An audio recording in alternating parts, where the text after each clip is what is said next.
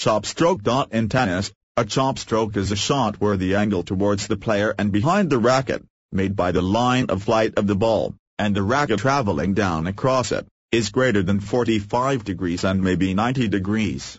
The racket face passes slightly outside the ball and down the side, chopping it, as a man chops wood. The spin and curve is from right to left. It is made with a stiff wrist.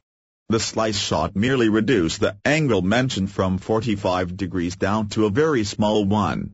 The racket face passes either inside or outside the ball, according to direction desired, while the stroke is mainly a wrist twist or slap.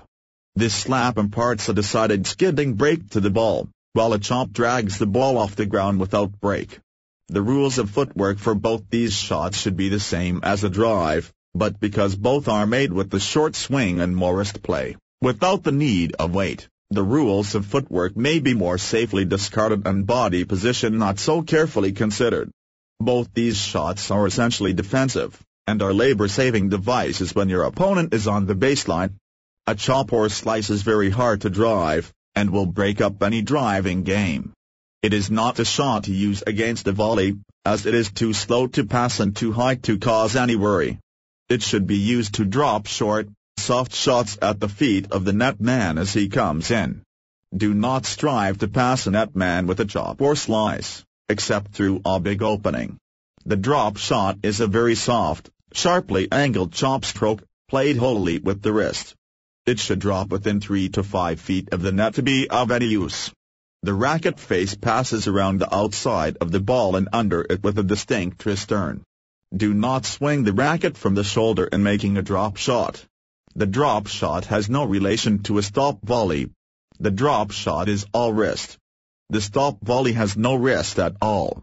Use all your wrist shots, chop, slice, and drop, merely as an auxiliary to your orthodox game. They are intended to upset your opponent's game through the varied spin on the ball. The half volley. This shot requires more perfect timing, eyesight, and racket work than any other, since its margin of safety is smallest and its manifold chances of mishaps numberless. It is a pick-up. The ball meets the ground and racket face at nearly the same moment, the ball bouncing off the ground, on the strings. This shot is a stiff wrist, short swing, like a volley with no follow-through. The racket face travels along the ground with a slight tilt over the ball and towards the net, thus holding the ball low. The shot, like all others in tennis, should travel across the racket face, along the short strings. The racket face should always be slightly outside the ball. The half volley is essentially a defensive stroke, since it should only be made as a last resort, when caught out of position by your opponent's shot. It is a desperate attempt to extricate yourself from a dangerous position without retreating. Never deliberately half volley. Court position. A tennis court is 39 feet long from baseline to net. There are only 2 places in a tennis court that a tennis player should be to await the ball. 1. About 3 feet behind the baseline near the middle of the court, or 2. About 6 to 8 feet back from the net and almost opposite the ball. The first is the place for all baseline players. The second is the net position.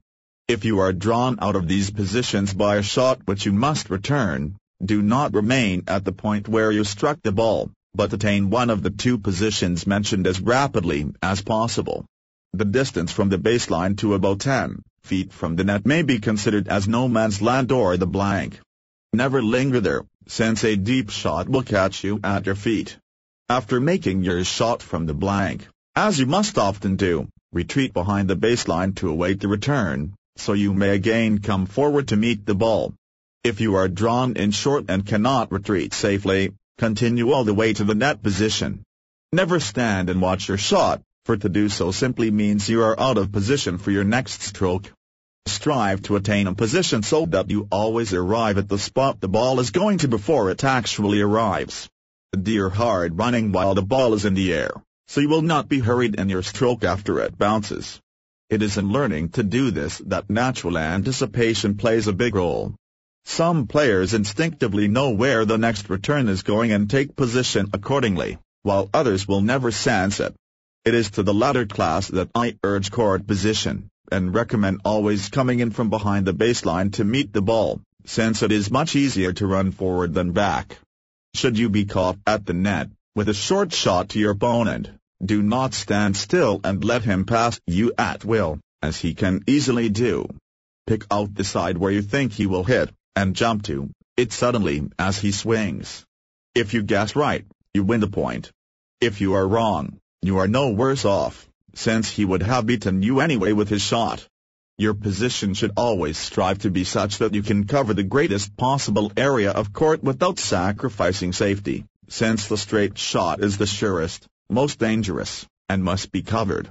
It is merely a question of how much more court than that immediately in front of the ball may be guarded. A well-grounded knowledge of court position saves many points, to say nothing of much breath expended in long runs after helpless shots.